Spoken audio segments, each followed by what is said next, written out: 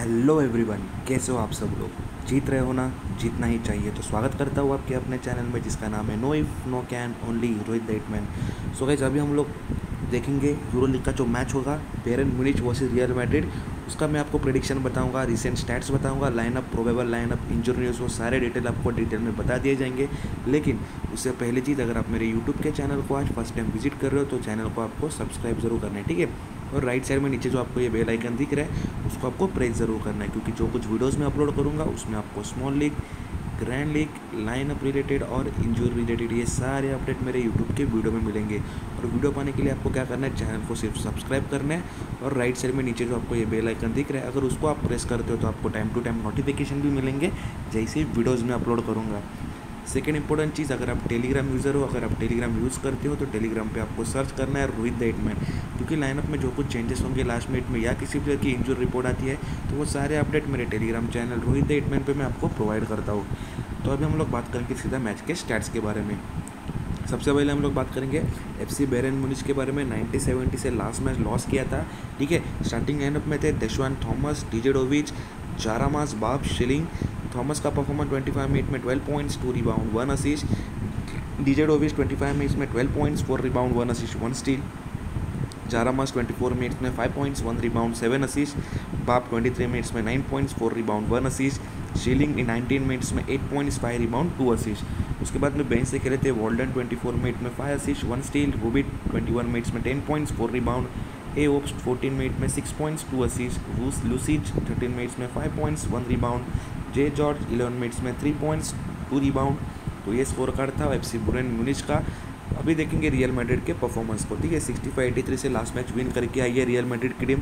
Starting lineup most probably इनका same ही रहता है, याबुशाले, तावारेज, हैंगा, अबाल्डे, डियाज और मैथ्यू टेलर। याबुशाले 25 मिनट्स में 14 points, 4 rebound, 1 assist, 1 block, 1 steel. तावारेज 22 minutes में 12 पॉइंट्स, 4 रिबाउंड, 2 ब्लॉक। एडम हंगा 21 मिनट्स में 12 points, 5 rebound, 2 assist, 1 steel. अबाल्डे Diaz 16 minutes में 2 असिस्ट। मैथ्यू टेलर 13 मिनट्स में 2 points, 1 rebound, 1 assist. Rudy Fernandes 21 minutes में 9 points, 7 rebound, 4 assist. Vincent Poirier 17 minutes में 12 points, 10 rebound, 1 assist. यूटल 16 minute में 6 points, 1 rebound, 5 assist, 1 steel. ऑजियर 15 minutes में 2 rebound, 2 assist. बाद में T वोशियोचिस 14 minutes में 8 points, 5 rebound, 1 steel. S लुल मेलिया 12 minute में 6 points, 2 rebound, 2 assist. बाद में जे नुनेस गार्सिया 2 मिनट में 2 पॉइंट्स उसने अपने टीम के लिए कंट्रीब्यूट किया था। तो दोनों टीमों के स्टार्ट्स के बारे में मैंने आपको डिटेल में बता दिया है। तो हम लोग अभी सीधा देखेंगे प्रोबेबल टीम कॉम्बिनेशन की तरफ।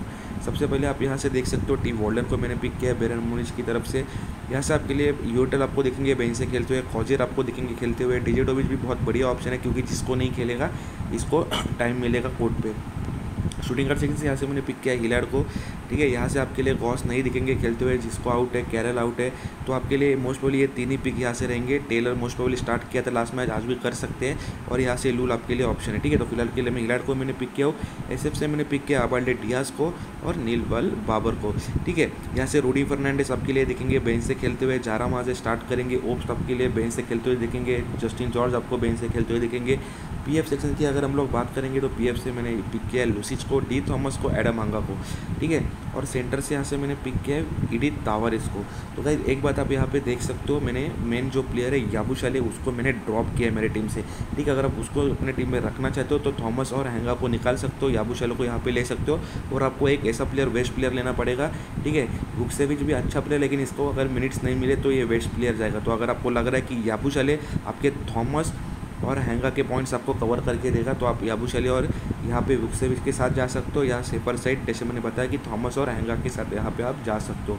टीम प्रीव्यू की अगर बात करेंगे देख सकते हो एसपी होने वाला एडिथ तावारेस, पीपी होने वाला हिलार्ड। अगर चाहो तो एसपी पर रिवर्स भी कर सकते हो, ठीक है। तो ये मेरा गाइस प्रोबेबल कॉम्बिनेशन है, फाइनल टीम नहीं है मेरी, ये प्रोबेबल कॉम्बिनेशन है, क्योंकि फाइनल लाइनअप जो कुछ रहेंगे चेंजेस रहेंगे वो आपको लास्ट के 5-10 मिनट में मिलेंगे।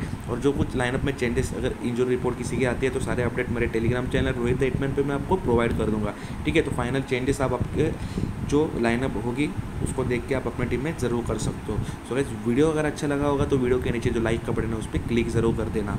So all the best for this match, do your best and once again thank you for watching this video.